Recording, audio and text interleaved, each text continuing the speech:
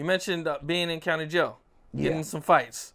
So now you walk into county jail, and you got this tattoo on your forehead, man. Oh, neighborhood crib. What happens? I take my shirt off as soon as I hit that holding tank. Look around, where you from? From Fight Crip. I'm Crip Mac. I'm HK Destruction. I keep it 55th Street. All right, where we from? You find me? You got phase. All right, we're gonna get this. You know, we gonna get it out the way right now, neighborhood crib. Then they want to talk after, like, oh my gosh, you're famous. My baby mama talks about you and this and that. Like, do you mind if I put you on the phone? Like, this is enemies talking. You know, but at the end of the day, if you fight in the county jail, motherfuckers, we gotta live fight together. That's what I was letting Adam know. You fight me? Oh, so it's like, after you get it, you get out. All right. Oh, but you still got some up, still got animosity. Oh, if they do, because we already got down, they, you know, they gonna stay, fight themselves on hood. They gonna stay where they at on hood. I'm gonna stay where I'm at in the cells or the dorm on hood. You fight me? How many fights do you think you were in when you were in county 17. jail? 17. I'm gonna keep it 55th Street. 17 motherfucking phase. And how long were you in there? Shit, I was only in there 71 days. Yeah. It goes from going to holding tanks, going to court, you know, dorms. You go to the cells at Men's Central Jail, which is CJ. You find me 4,000 for 4,400 cells. But you got new motherfuckers coming in every day from different hoods. So you gonna pop the lock up. We gonna get down there. We gonna get down with you. We going in the day room. We gonna fight. Shower time. All right, cuz. We gonna shower up, cuz. Day room. Nigga, everybody get their haircuts, cuz. We gonna get down. On neighborhood crib. And then after that, cuz, you find me, go to court. You gonna squabble on neighborhood crib. You come back, fight court, come hood. All right, let's say about 2 weeks later, on hood. You know, they call Wayside. Wayside bus on neighborhood crib. You get your shit, you go to Wayside. You get to Wayside, there's enemies there and there's homies there. There's homies there, there's enemies there. You find me, they gonna keep coming in. It's like a rotation. So every day in jail, you just looking, because any day it could change. I've seen it change to where we had a gang of homies, but something broke out to where a custer came up in that motherfucker. So niggas all had to beat cut down to where everybody goes to the hole. Guess what? That's when it's gonna change. The whole shit gonna change. You might come back in that same dorm or that same unit, and there's enemies all in that motherfucker. So it's all about programming and staying solid in there on hood. It's serious, and I let fans know this shit ain't a game. This shit is real. It's serious as a motherfucker. A lot of people find me funny, but this shit is real, rolling. Real as a motherfucker. At one point, you end up getting in a fight where you lose your tooth. Oh, rolling. On hood. What was that like? Well, I'm gonna keep it 55th Street with you. I'm a CCB. You find me? That's downtown Short Ridge Court on hood. You find me? All right, can I come up in there? You find me? So some non-affiliates over here, some neutral motherfuckers over here, a couple Hub and a Dub, Compton and Watts niggas over here. No homies on neighborhood crib.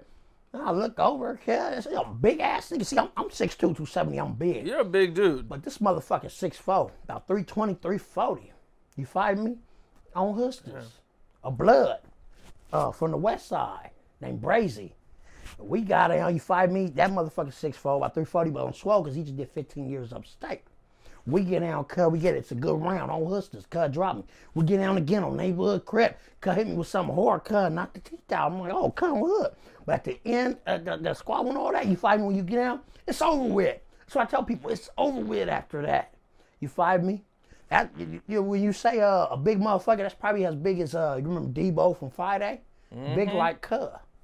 6'4", 350, 340. Swole, coming on the yard 15 years. Just coming down and caught another case. You find me? On hood. And I got, I got they hood whacked out on my hand, so it's mandatory, and a lot of motherfuckers from the streets, you find me? B5, I was famous, knew about me, because I'm a real nigga from the hood, and I actually play ball. You find me on hood, motherfuckers know what that is. We ain't got to get in that. On rolling.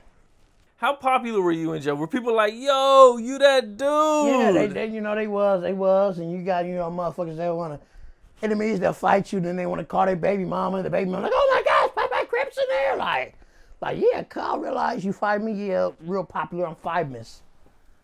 Yeah. Oh, hood. Was it, compared to the last time you went to jail, compared to this time, was there any benefits?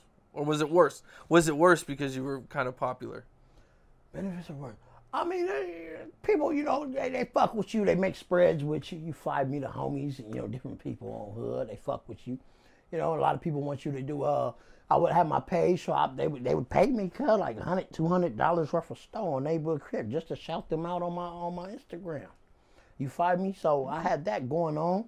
Then met a good guy up in there. You find me? He was doing the Rat Food clothing. You seen I advertised that motherfucker. I was in there with Cuz. You know what I'm saying? And he found out. He talking to the homies. Cuz was talking to the homie Shy Boy from Rolling 90s from 9-0. And Cuz was like, oh, you like Cuz famous? Cuz, you find me? Cuz could get things going for you. Because he was trying to get his clothing line going. So he's like, hey, look, when you going home? I'm like, all right, I'm finna go home this day. He's like, yeah, all right, this is what I'm gonna do. He said, give me your Cash App and everything. He said, look, he had his girl send the clothes to my CM house, the sitch I was staying with, to her issue when I got out of jail. The shit arrived there 2 days before that. As soon as I got there, I put the clothes on Neighborhood Crip. You seen the video? Got on YouTube with Cuz clothes. The Rat Food on Neighborhood Crip. Cuz sent me $1,200 Cash App. Like, here, go advertise my shit on Adam 22 shit.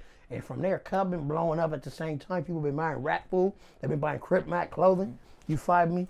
On her. So pretty much, Cuz helped me get back on my feet from seeing in there. Because you know, in jail, commissary is expensive. So when I got out and had that was cool. You hear me? I was right back on. Man, that's what's up. You know, but he really wanted his shit going. And his shit going now, it's worldwide. Rat Food clothing. And you know why it's Rat Food clothing? What do you feed a rat? Can you figure it out? Poison? A bowl full of motherfucking bullets on hood. Oh, hood. That's probably the old girl coming with the Popeyes That's probably chicken. the Popeyes chicken. That is the Popeyes chicken. Let me find this motherfucker. Everybody watching, we about to take a quick break. We're having Popeyes chicken. Hey, bro, want some Popeyes chicken?